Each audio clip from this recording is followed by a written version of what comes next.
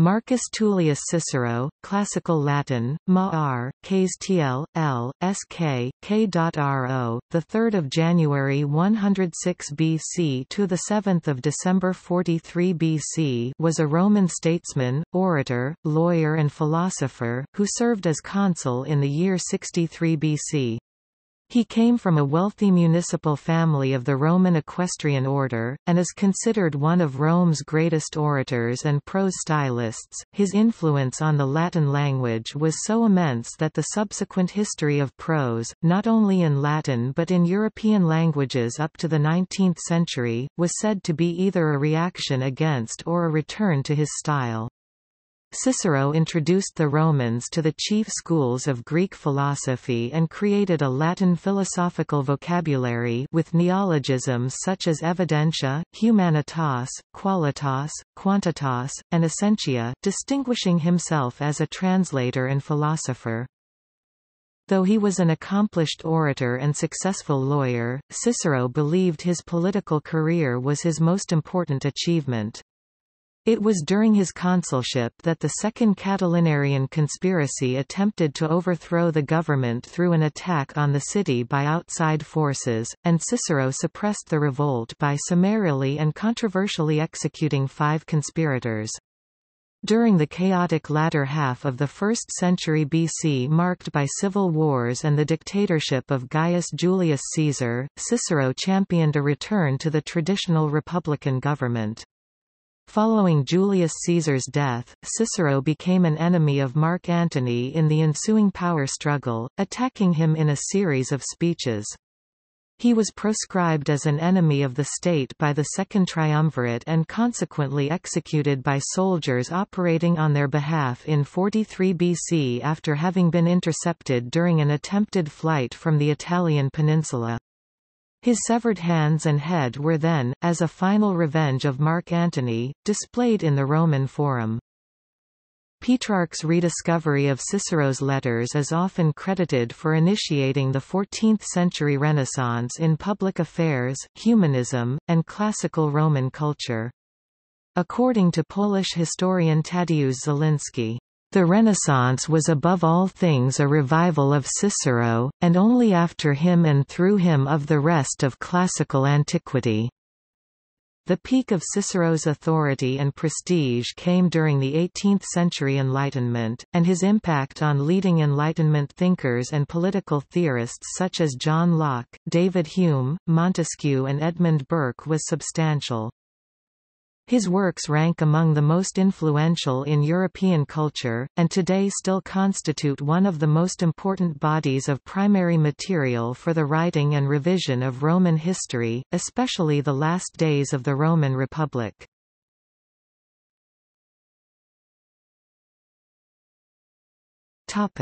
Personal life.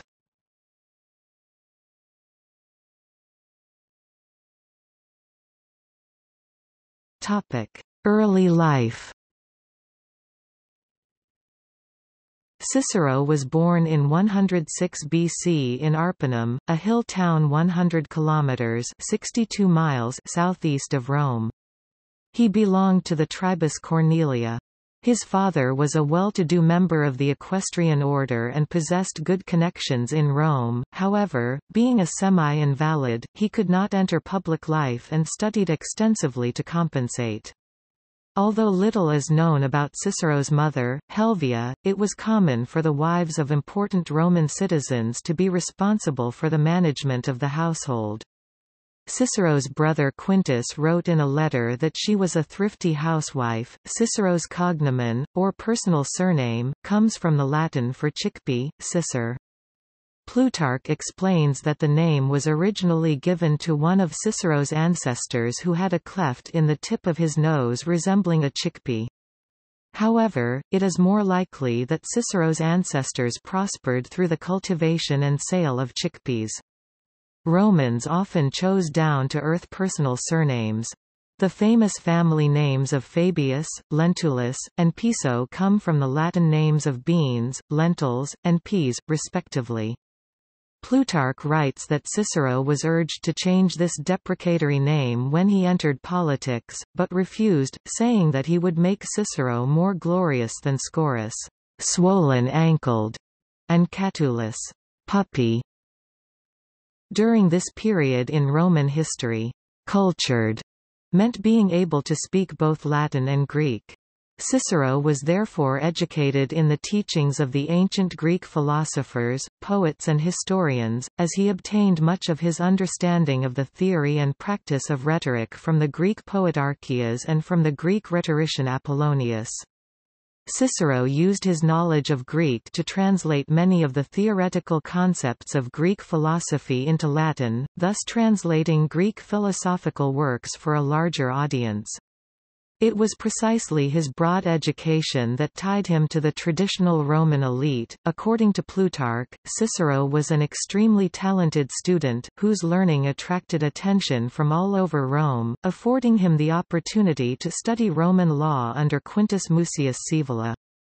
Cicero's fellow students were Gaius Marius Minor, Servius Sulpicius Rufus, who became a famous lawyer, one of the few whom Cicero considered superior to himself in legal matters, and Titus Pomponius.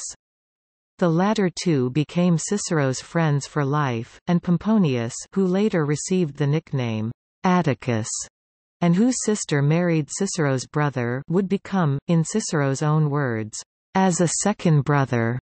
With both maintaining a lifelong correspondence, Cicero wanted to pursue a public career in politics along the steps of the cursus honorum.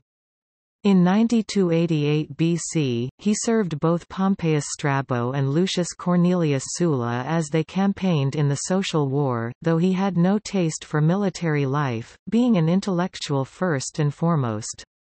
Cicero started his career as a lawyer around 83–81 BC. His first major case, of which a written record is still extant, was his 80 BC defense of Sextus Roscius on the charge of patricide. Taking this case was a courageous move for Cicero. Patricide was considered an appalling crime, and the people whom Cicero accused of the murder, the most notorious being Chrysogonus, were favorites of Sulla. At this time it would have been easy for Sulla to have the unknown Cicero murdered. Cicero's defense was an indirect challenge to the dictator Sulla, and on the strength of his case, Roscius was acquitted. Cicero's case was divided into three parts. The first part detailed exactly the charge brought by Arrhetius. Cicero explained how a rustic son of a farmer, who lives off the pleasures of his own land, would not have gained anything from committing patricide because he would have eventually inherited his father's land anyway. The second part concerned the boldness and greed of two of the accusers, Magnus and Capito. Cicero told the jury that they were the more likely perpetrators of murder because the two were greedy, both for conspiring together against a fellow kinsman and, in particular, Magnus, for his boldness and for being unashamed to appear in court to support the false charges. The third part explained that Chrysogonus had immense political power, and the accusation was successfully made due to that power. Even though Chrysogonus may not have been what Cicero said he was, through rhetoric Cicero successfully made him appear to be a foreign freed man who prospered by devious means in the aftermath of the Civil War. Cicero surmised that it showed what kind of a person he was and that something like murder was not beneath him. Cicero's interest in philosophy figured heavily in his later career and led to him providing a comprehensive account of Greek philosophy for a Roman audience, including creating a philosophical vocabulary in Latin. In 87 BC, Philo of Larissa, the head of the academy that was founded by Plato in Athens about 300 years earlier, arrived in Rome. Cicero, inspired by an extraordinary zeal for philosophy, sat enthusiastically at his feet and absorbed Plato's philosophy. Cicero said of Plato's dialogues, that if Zeus were to speak, he would use their language. In 79 BC, Cicero left for Greece, Asia Minor and Rhodes. This was perhaps to avoid the potential wrath of Sulla, though Cicero himself says it was to hone his skills and improve his physical fitness. In Athens he studied philosophy with Antiochus of Ascalon, the old academic and initiator of Middle Platonism. In Asia Minor, he met the leading orators of the region and continued to study with them. Cicero then journeyed to Rhodes to meet his former teacher, Apollonius Molon, who had previously taught him in Rome. Molon helped Cicero hone the excesses in his style, as well as train his body and lungs for the demands of public speaking. Charting a middle path between the competing Attic and Asiatic styles, Cicero would ultimately become considered second only to Demosthenes among history's orators.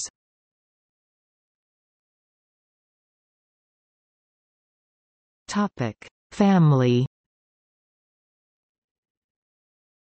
Cicero married Terentia probably at the age of 27, in 79 BC.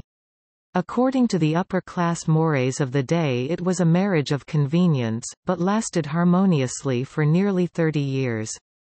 Terentia's family was wealthy, probably the plebeian noble house of Terenti Varones, thus meeting the needs of Cicero's political ambitions in both economic and social terms.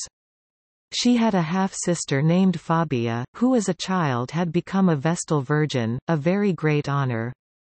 Terentia was a strong-willed woman and, citing Plutarch, she took more interest in her husband's political career than she allowed him to take in household affairs. In the 50s BC, Cicero's letters to Terentia became shorter and colder.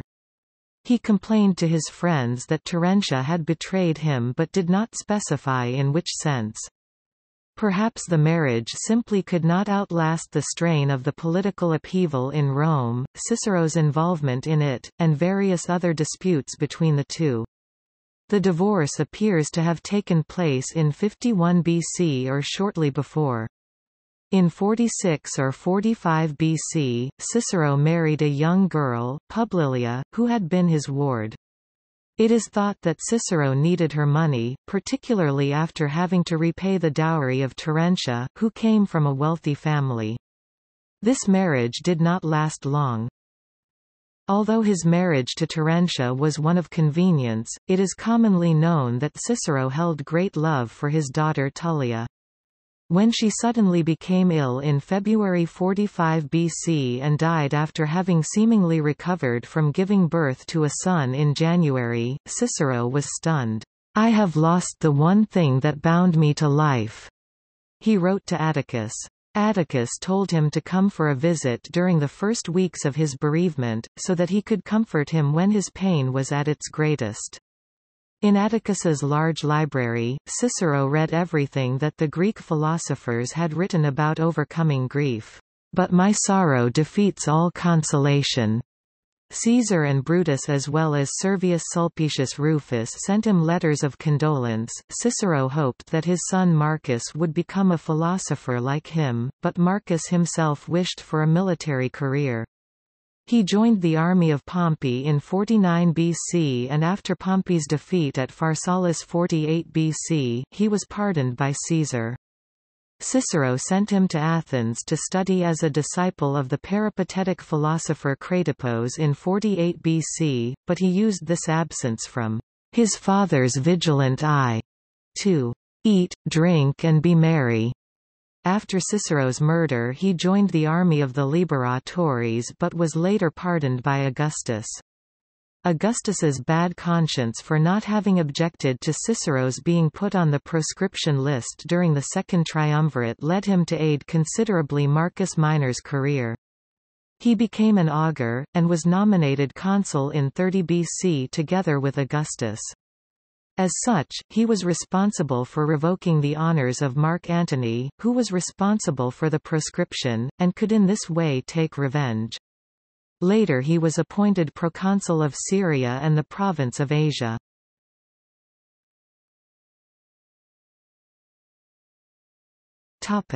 Public career.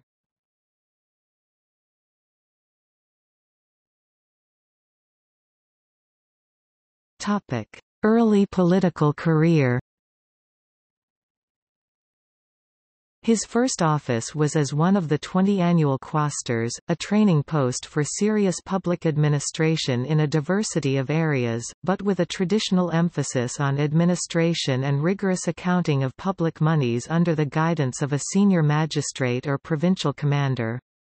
Cicero served as quaestor in western Sicily in 75 BC and demonstrated honesty and integrity in his dealings with the inhabitants. As a result, the grateful Sicilians asked Cicero to prosecute Gaius Verres, a governor of Sicily, who had badly plundered the province. His prosecution of Gaius Verres was a great forensic success for Cicero. Governor Gaius Verres hired the prominent lawyer of a noble family Quintus Hortensius Hortalus. After a lengthy period in Sicily collecting testimonials and evidence and persuading witnesses to come forward, Cicero returned to Rome and won the case in a series of dramatic court battles. His unique style of oratory set him apart from the flamboyant Hortensius. On the conclusion of this case, Cicero came to be considered the greatest orator in Rome. The view that Cicero may have taken the case for reasons of his own is viable. Hortensius was, at this point, known as the best lawyer in Rome. To beat him would guarantee much success and the prestige that Cicero needed to start his career. Cicero's oratorical skill is shown in his character assassination of Verres and various other techniques of persuasion used on the jury.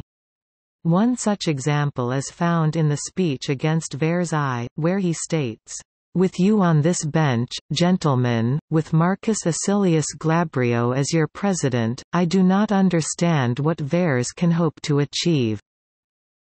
Oratory was considered a great art in ancient Rome and an important tool for disseminating knowledge and promoting oneself in elections, in part because there were no regular newspapers or mass media.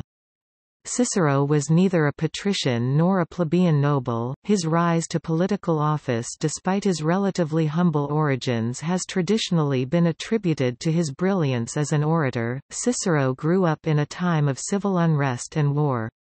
Sulla's victory in the first of a series of civil wars led to a new constitutional framework that undermined liberty, the fundamental value of the Roman Republic.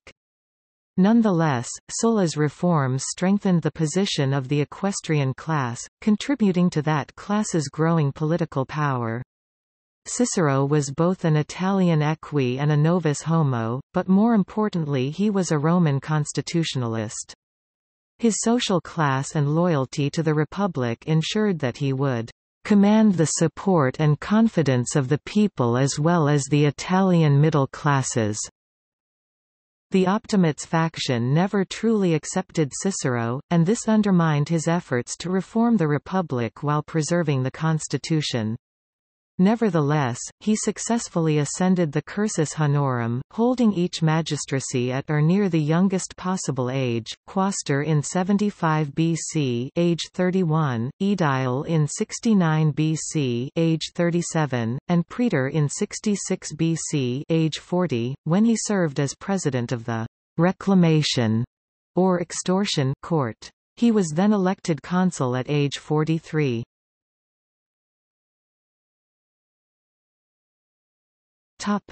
Consul. Cicero was elected consul for the year 63 BC.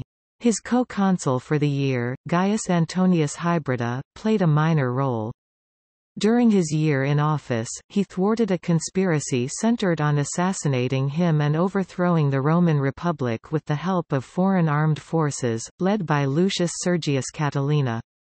Cicero procured a senatus consultum ultimum, a declaration of martial law, and drove Catiline from the city with 4 vehement speeches, the Catiline orations, which to this day remain outstanding examples of his rhetorical style. The orations listed Catiline and his followers' debaucheries, and denounced Catiline's senatorial sympathizers as roguish and dissolute debtors clinging to Catiline as a final and desperate hope. Cicero demanded that Catiline and his followers leave the city. At the conclusion of his first speech, Catiline hurriedly left the Senate, which was being held in the temple of Jupiter Stator. In his following speeches, Cicero did not directly address Catiline. He delivered the second and third orations before the people, and the last one again before the Senate. By these speeches, Cicero wanted to prepare the Senate for the worst possible case. He also delivered more evidence against Catiline. Catiline fled and left behind his followers to start the revolution from within, while Catiline assaulted the city with an army of moral bankrupts and honest fanatics. Catiline had attempted to involve the Allobroges, a tribe of Transalpine Gaul, in their plot, but Cicero, working with the Gauls, was able to seize letters that incriminated the 5 conspirators and forced them to confess in front of the Senate. The Senate then deliberated upon the conspirators' punishment. As it was the dominant advisory body to the various legislative assemblies rather than a judicial body, there were limits to its power. However, martial law was in effect, and it was feared that simple house arrest or exile, the standard options, would not remove the threat to the state. At first Decimus Silanus spoke for the extreme penalty. Many were swayed by Julius Caesar, who decried the precedent it would set and argued in favor of life imprisonment in various Italian towns. Cato the Younger rose in defense of the death penalty, and the entire Senate finally agreed on the matter. Cicero had the conspirators taken to the Tullianum, the notorious Roman prison, where they were strangled. Cicero himself accompanied the former consul Publius Cornelius Lentulus Sura, one of the conspirators, to the Tullianum. Cicero received the honorific Pater Patriae for his efforts to suppress the conspiracy, but lived thereafter in fear of trial or exile for having put Roman citizens to death without trial. After the conspirators were put to death, Cicero was proud of his accomplishment. Some of his political enemies argued that though the act gained Cicero popularity, he exaggerated the extent of his success. He overestimated his popularity again several years later after being exiled from Italy and then allowed back from exile. At this time, he claimed that the Republic would be restored along with him. Many Romans at the time, led by populares politicians Gaius Julius Caesar and patrician-turned-plebeian Publius Clodius Pulcher, believed that Cicero's evidence against Catiline was fabricated and the witnesses were bribed. This was done in a concerted effort by Optimate politicians to prevent social changes in Rome, both the city and throughout the Roman Empire. Catiline had campaigned for and lost the office of consul 4 times in as many consecutive years, the last being in 63 BC, the year of Cicero's consulship, for the year 62 with support from the populares. Cicero, who had been elected consul with the support of the Optimates, promoted their position as advocates of the status quo, resisting social changes, especially more rights for the average inhabitants of Rome. Just after completing his consulship, in late 62 BC, Cicero arranged the purchase of a large townhouse on the Palatine Hill previously owned by Rome's richest citizen, Marcus Licinius Crassus. It cost an exorbitant sum, 3.5 million sesterces, which required Cicero to arrange for a loan from Mark Antony based on the expected profits from Antony's proconsulship in Macedonia. In return, Cicero gained a lavish house which he proudly boasted was in conspectu prope totius urbis, in sight of nearly the whole city, only a short walk away from the Roman Forum.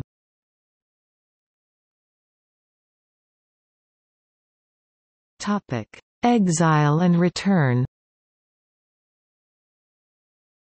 In 60 BC, Julius Caesar invited Cicero to be the 4th member of his existing partnership with Pompey and Marcus Licinius Crassus, an assembly that would eventually be called the First Triumvirate. Cicero refused the invitation because he suspected it would undermine the Republic. In 58 BC, Publius Clodius Pulcher, the then tribune of the plebs, introduced a law, the Leges Clodia, threatening exile to anyone who executed a Roman citizen without a trial. Cicero, having executed members of the Catalan conspiracy 4 years previously without formal trial, and having had a public falling out with Clodius, was clearly the intended target of the law. Furthermore, many believed that Clodius acted in concert with Julius Caesar, who feared that Cicero would seek to abolish many of Caesar's accomplishments while consul in 59 BC, whom he did not support. Cicero argued that the Senatus Consultum Ultimum indemnified him from punishment, and he attempted to gain the support of the senators and consuls, especially of Pompey. When help was not forthcoming, he went into exile. He arrived at Thessalonica, on 23 May 58 BC. In his absence, Clodius, who lived next door to Cicero on the Palatine, arranged for Cicero's house to be confiscated by the state, and was even able to purchase a part of the property in order to extend his own house. After demolishing Cicero's house, Clodius had the land consecrated and symbolically erected a Temple of Liberty Aedes Libertatis on the vacant spot. Cicero's exile caused him to fall into depression. He wrote to Atticus, "Your pleas have prevented me from committing suicide. But what is there to live for? Don't blame me for complaining. My afflictions surpass any you ever heard of earlier." After the intervention of recently elected tribune Titus Annius Milo, the Senate voted in favor of recalling Cicero from exile.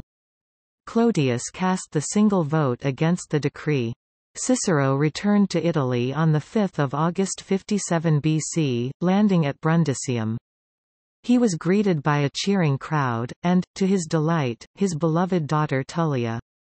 In his Oratio de Domo sua ad Pontices, Cicero convinced the College of Pontiffs to rule that the consecration of his land was invalid, thereby allowing him to regain his property and rebuild his house on the Palatine. Cicero tried to re-enter politics, but his attack on a bill of Caesar's proved unsuccessful. The conference at Lucca in 56 BC forced Cicero to recant and support the triumvirate. After this, a cowed Cicero concentrated on his literary works. It is uncertain whether he was directly involved in politics for the following few years.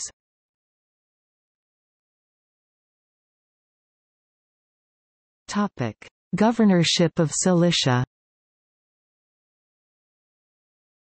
In 51 BC he reluctantly accepted a promagistracy in Cilicia for the year, because there were few other eligible governors available as a result of a legislative requirement enacted by Pompey in 52 BC, specifying an interval of 5 years between a consulship or praetorship and a provincial command.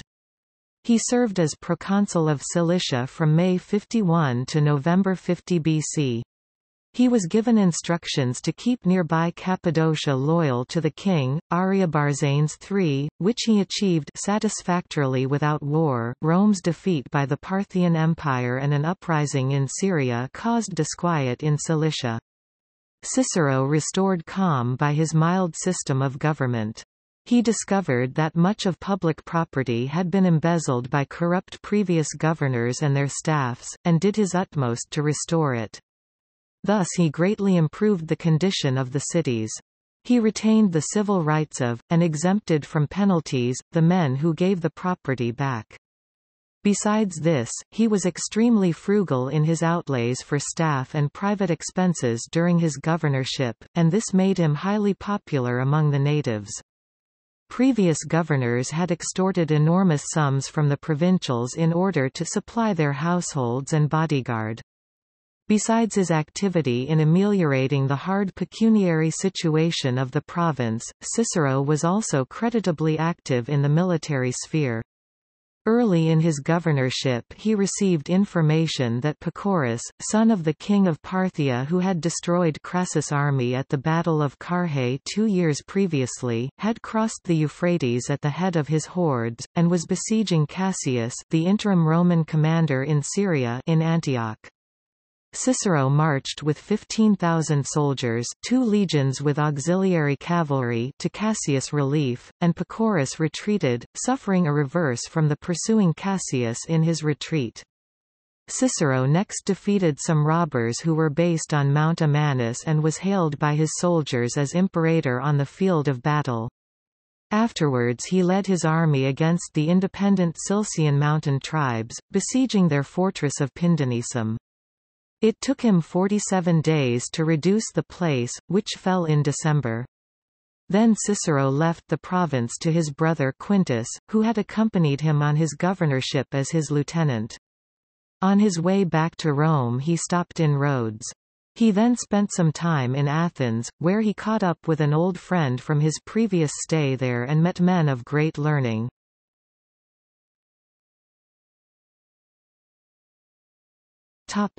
Julius Caesar's Civil War. The struggle between Pompey and Julius Caesar grew more intense in 50 BC. Cicero favored Pompey, seeing him as a defender of the Senate and republican tradition, but at that time avoided openly alienating Caesar. When Caesar invaded Italy in 49 BC, Cicero fled Rome. Caesar, seeking an endorsement by a senior senator, courted Cicero's favor, but even so Cicero slipped out of Italy and travelled to Dyrrhachium Epidamnos, Illyria, where Pompey's staff was situated. Cicero travelled with the Pompeian forces to Pharsalus in 48 BC, though he was quickly losing faith in the competence and righteousness of the Pompeian side. Eventually, he provoked the hostility of his fellow senator Cato, who told him that he would have been of more use to the cause of the Optimates if he had stayed in Rome. After Caesar's victory at the Battle of Pharsalus on 9 August, Cicero returned to Rome only very cautiously. Caesar pardoned him and Cicero tried to adjust to the situation and maintain his political work, hoping that Caesar might revive the Republic and its institutions. In a letter to Varro on c. 20 April 46 BC, Cicero outlined his strategy under Caesar's dictatorship. Cicero, however, was taken completely by surprise when the Liberatores assassinated Caesar on the Ides of March, 44 BC. Cicero was not included in the conspiracy, even though the conspirators were sure of his sympathy. Marcus Junius Brutus called out Cicero's name, asking him to restore the Republic when he lifted his blood-stained dagger after the assassination. A letter Cicero wrote in February 43 BC to Trebonius, one of the conspirators, began, "How I could wish that you had invited me to that most glorious banquet on the Ides of March." Cicero became a popular leader during the period of instability following the assassination. He had no respect for Mark Antony, who was scheming to take revenge upon Caesar's murderers.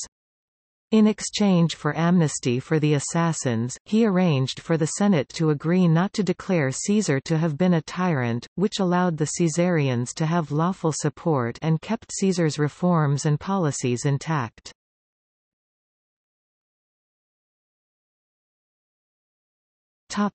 Opposition to Mark Antony and death. Cicero and Antony now became the two leading men in Rome, Cicero as spokesman for the Senate, Antony as consul, leader of the Caesarian faction, and unofficial executor of Caesar's public will. Relations between the two, never friendly, worsened after Cicero claimed that Antony was taking liberties in interpreting Caesar's wishes and intentions.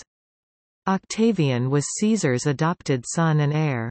After he returned to Italy, Cicero began to play him against Antony. He praised Octavian, declaring he would not make the same mistakes as his father. He attacked Antony in a series of speeches he called the Philippics, after Demosthenes' denunciations of Philip II of Macedon. At the time Cicero's popularity as a public figure was unrivaled. Cicero supported Decimus Junius Brutus Albinus as governor of Cisalpine Gaul, Gallia Cisalpina, and urged the Senate to name Antony an enemy of the state. The speech of Lucius Piso, Caesar's father-in-law, delayed proceedings against Antony. Antony was later declared an enemy of the state when he refused to lift the siege of Mutina, which was in the hands of Decimus Brutus. Cicero's plan to drive out Antony failed. Antony and Octavian reconciled and allied with Lepidus to form the Second Triumvirate after the successive battles of Forum Gallorum and Mutina. The triumvirate began proscribing their enemies and potential rivals immediately after legislating the alliance into official existence for a term of 5 years with consular imperium. Cicero and all of his contacts and supporters were numbered among the enemies of the state, even though Octavian argued for 2 days against Cicero being added to the list. Cicero was one of the most viciously and doggedly hunted among the proscribed. He was viewed with sympathy by a large segment of the public, and many people refused to report that they had seen him. He was caught 7 December 43 BC leaving his villa in Formiae in a litter going to the seaside where he hoped to embark on a ship destined for Macedonia. When his killers, Herennius, a centurion, and Popilius, a tribune, arrived, Cicero's own slaves said they had not seen him, but he was given away by Philologus, a freedman of his brother Quintus Cicero. Cicero's last words are said to have been, "There is nothing proper about what you are doing, soldier, but do try to kill me properly." He bowed to his captors, leaning his head out of the litter in a gladiatorial gesture to ease the task. By baring his neck and throat to the soldiers, he was indicating that he would not resist. According to Plutarch, Herennius first slew him, then cut off his head.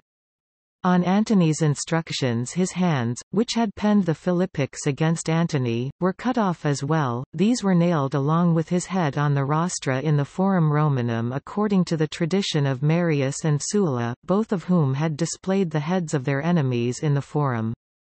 Cicero was the only victim of the proscriptions who was displayed in that manner. According to Cassius Dio, in a story often mistakenly attributed to Plutarch, Antony's wife Fulvia took Cicero's head, pulled out his tongue, and jabbed it repeatedly with her hairpin in final revenge against Cicero's power of speech. Cicero's son, Marcus Tullius Cicero Minor, during his year as a consul in 30 BC, avenged his father's death, to a certain extent, when he announced to the Senate Mark Antony's naval defeat at Actium in 31 BC by Octavian and his capable commander-in-chief, Agrippa. Octavian is reported to have praised Cicero as a patriot and a scholar of meaning in later times, within the circle of his family. However, it was Octavian's acquiescence that had allowed Cicero to be killed, as Cicero was proscribed by the new triumvirate. Cicero's career as a statesman was marked by inconsistencies and a tendency to shift his position in response to changes in the political climate. His indecision may be attributed to his sensitive and impressionable personality. He was prone to overreaction in the face of political and private change. Would that he had been able to endure prosperity with greater self-control, and adversity with more fortitude, wrote C. Asinius Pollio, a contemporary Roman statesman and historian.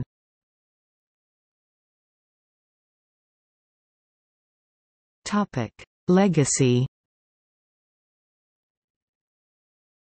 Cicero has been traditionally considered the master of Latin prose, with Quintilian declaring that Cicero was not the name of a man, but of eloquence itself. The English word Ciceronian, meaning eloquent, and cicerone, meaning local guide, derive from his name. He is credited with transforming Latin from a modest utilitarian language into a versatile literary medium capable of expressing abstract and complicated thoughts with clarity. Julius Caesar praised Cicero's achievement by saying, "It is more important to have greatly extended the frontiers of the Roman spirit ingenium than the frontiers of the Roman Empire." According to John William Mackail, Cicero's unique and imperishable glory is that he created the language of the civilized world, and used that language to create a style which 19 centuries have not replaced, and in some respects have hardly altered. Cicero was also an energetic writer with an interest in a wide variety of subjects, in keeping with the Hellenistic philosophical and rhetorical traditions in which he was trained. The quality and ready accessibility of Ciceronian texts favored very wide distribution and inclusion in teaching curricula, as suggested by a graffito at Pompeii, admonishing, "You will like Cicero, or you will be whipped." Cicero was greatly admired by influential church fathers such as Augustine of Hippo, who credited Cicero's lost Hortensius for his eventual conversion to Christianity, and Saint Jerome, who had a feverish vision in which he was accused of being "follower of Cicero and not of Christ" before the judgment seat. This influence further increased after the early Middle Ages in Europe, which more of his writings survived than any other Latin author. Medieval philosophers were influenced by Cicero's writings on natural law and innate rights. Petrarch's rediscovery of Cicero's letters provided the impetus for searches for ancient Greek and Latin writings scattered throughout European monasteries, and the subsequent rediscovery of classical antiquity led to the Renaissance. Subsequently, Cicero became synonymous with classical Latin to such an extent that a number of humanist scholars began to assert that no Latin word or phrase should be used unless it appeared in Cicero's works, a stance criticized by Erasmus. His voluminous correspondence, much of it addressed to his friend Atticus, has been especially influential, introducing the art of refined letter writing to European culture. Cornelius Nepos, the 1st-century BC biographer of Atticus, remarked that Cicero's letters contained such a wealth of detail concerning the inclinations of leading men, the faults of the generals, and the revolutions in the government, that their reader had little need for a history of the period. Among Cicero's admirers were Desiderius Erasmus, Martin Luther, and John Locke. Following the invention of Johannes Gutenberg's printing press, De Officiis was the second book printed in Europe, after the Gutenberg Bible. Scholars note Cicero's influence on the rebirth of religious toleration in the 17th century. While Cicero the humanist deeply influenced the culture of the Renaissance, Cicero the Republican inspired the founding fathers of the United States and the revolutionaries of the French Revolution. John Adams said, "As all the ages of the world have not produced a greater statesman and philosopher united than Cicero, his authority should have great weight." Jefferson names Cicero as one of a handful of major figures who contributed to a tradition of public right that informed his draft of the Declaration of Independence and shaped American understandings of the common sense basis for the right of revolution. Camille Desmoulins said of the French Republicans in 1789 that they were mostly young people who, nourished by the reading of Cicero at school, had become passionate enthusiasts for liberty. Jim Powell starts his book on the history of liberty with the sentence, "Marcus Tullius Cicero expressed principles that became the bedrock of liberty in the modern world." Likewise, no other ancient personality has inspired as much venomous dislike as Cicero, especially in more modern times. His commitment to the values of the Republic accommodated a hatred of the poor and persistent opposition to the advocates and mechanisms of popular representation. Friedrich Engels referred to him as the most contemptible scoundrel in history for upholding republican democracy, while at the same time denouncing land and class reforms. Cicero has faced criticism for exaggerating the democratic qualities of Republican Rome, and for defending the Roman oligarchy against the popular reforms of Caesar. Michael Parenti admits Cicero's abilities as an orator, but finds him a vain, pompous and hypocritical personality who, when it suited him, could show public support for popular causes that he privately despised. Parenti presents Cicero's prosecution of the Catiline conspiracy as legally flawed at least, and possibly unlawful. Cicero also had an influence on modern astronomy. Nicolaus Copernicus, searching for ancient views on Earth motion, said that he first found in Cicero that Eusebius supposed the Earth to move.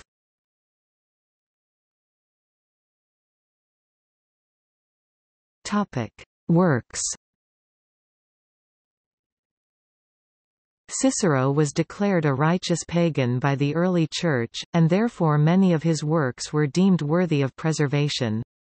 The Bogomils considered him a rare exception of a pagan saint.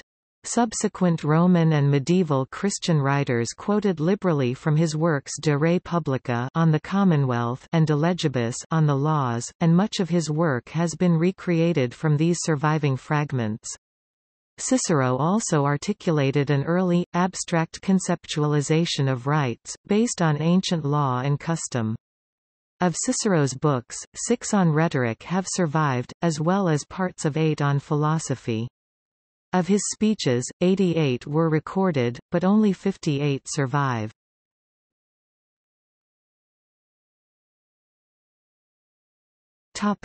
In archaeology. Cicero's great repute in Italy have led to numerous ruins being identified as having belonged to him, though none have been substantiated with absolute certainty. In Formia, 2 Roman-era ruins are popularly believed to be Cicero's mausoleum, the Tomba de Cicerone, and the villa where he was assassinated in 43 BC. The latter building is centered around a central hall with Doric columns and a coffered vault, with a separate nymphaeum, on 5 acres of land near Formia.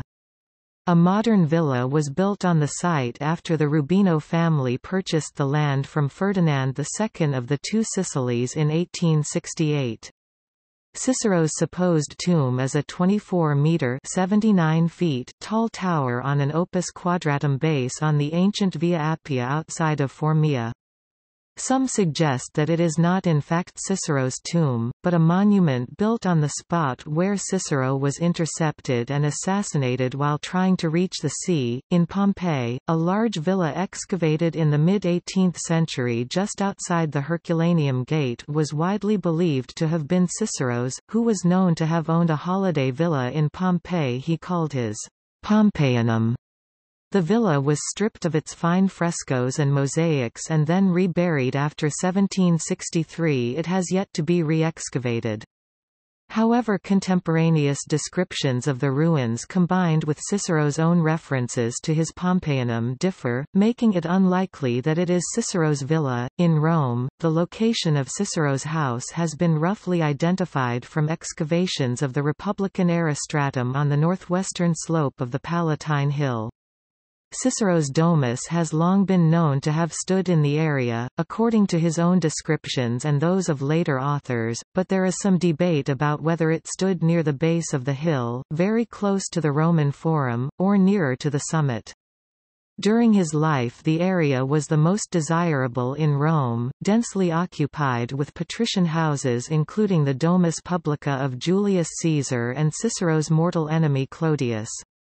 In the early imperial era these properties fell into the possession of the Julio-Claudian dynasty and the substructures of the Domus Tiberiana were built over the Republican-era buildings.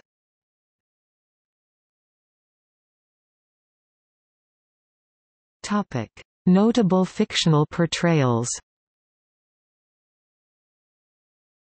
Ben Jonson dramatized the conspiracy of Catiline in his play Catiline His Conspiracy, featuring Cicero as a character. Cicero also appears as a minor character in William Shakespeare's play Julius Caesar. Cicero was portrayed on the motion picture screen by British actor Alan Napier in the 1953 film Julius Caesar, based on Shakespeare's play. He has also been played by such noted actors as Michael Hordern in Cleopatra, and André Morel in the 1970 Julius Caesar.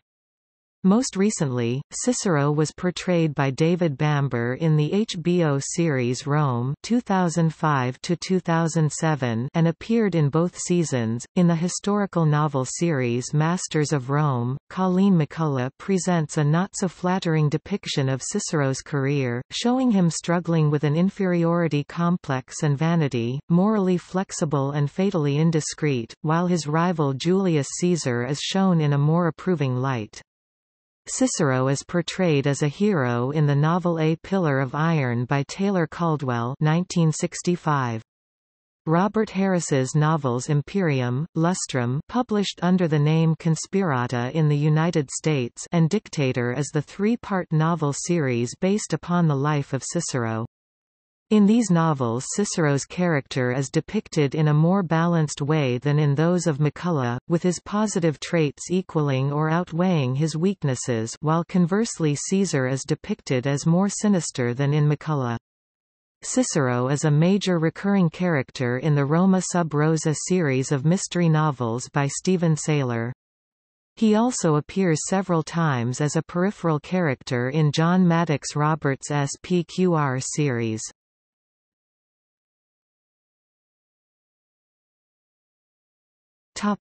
See also Notes